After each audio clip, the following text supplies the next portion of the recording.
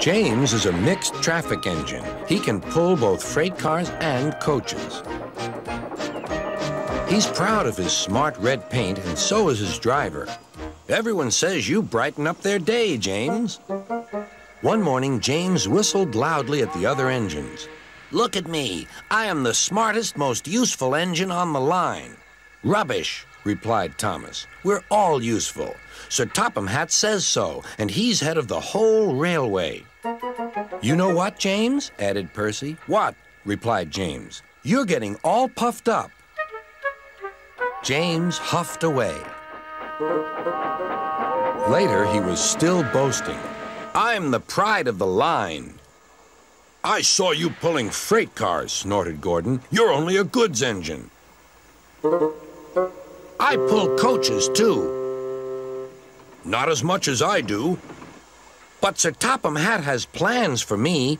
James was only making this up, but Gordon believed him. What plans? Wait and see.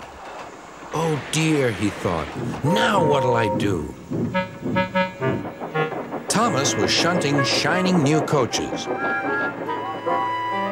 Good morning, James. Are those coaches for me? Asked James hopefully. No, these are for Gordon's Express. I'll fetch your freight cars next.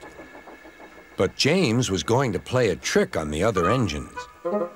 Actually, Thomas, I'm taking the coaches. Sir Topham Hatt asked me to tell you. What about the cars? Asked Thomas. Give them to Gordon. Come on, Thomas, said his driver. Orders are orders. So when James's driver returned, James was coupled to the coaches and he puffed away.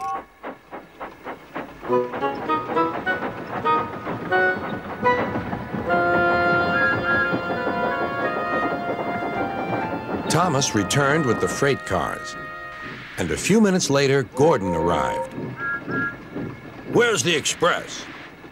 Thomas told him about James, and so here are your cars. Gordon was very cross, and so was his driver. Wait till Sir Topham Hatt hears about this. Meanwhile, James was enjoying himself enormously. What a clever plan! What a clever plan! He chuffed. Then he saw Sir Topham Hatt. Some jokes are funny, but not this one, James. You have caused confusion. Yes, sir, said James. You will now stay in your shed until you are wanted. The other engines teased James.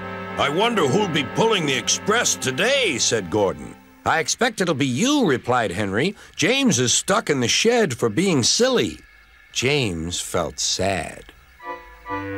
Next morning, he went back to work. Hello, whistled Thomas. Good to see you out and about again. I'm sorry I tricked you, said James. Are these my cars? Yes, replied Thomas kindly. They are pleased to have you back. James set off to the harbor with his train of freight cars. He bustled about all day, pushing and pulling them into place.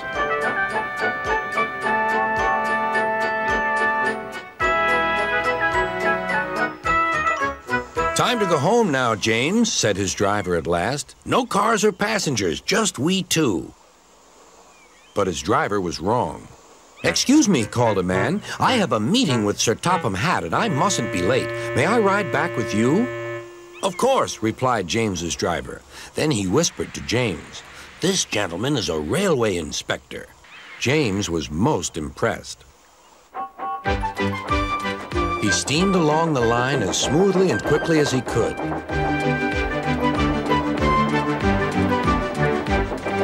Sir Topham Hatt was waiting on the platform, and the railway inspector greeted him warmly. This clever engine gave me a splendid ride. You must be proud of him. Yes, indeed. Once again, you are a really useful engine.